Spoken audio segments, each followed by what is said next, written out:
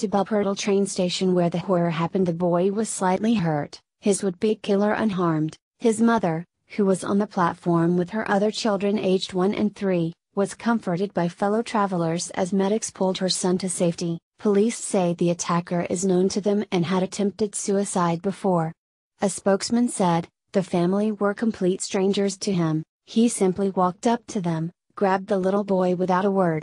Then he jumped from the platform to track number 5 and ran towards the incoming train on track 9. The driver made an emergency stop, but the first wagon rolled over them both. The boy only has abrasions.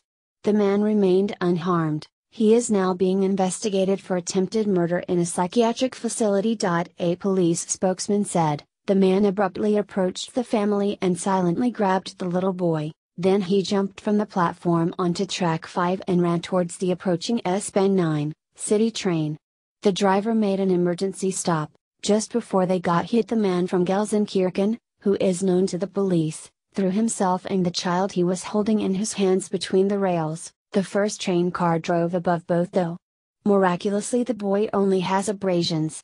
The man was uninjured. He is now being checked for mental health issues.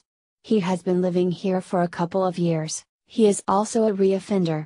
Currently he believed that there were no political or religious reasons for the act.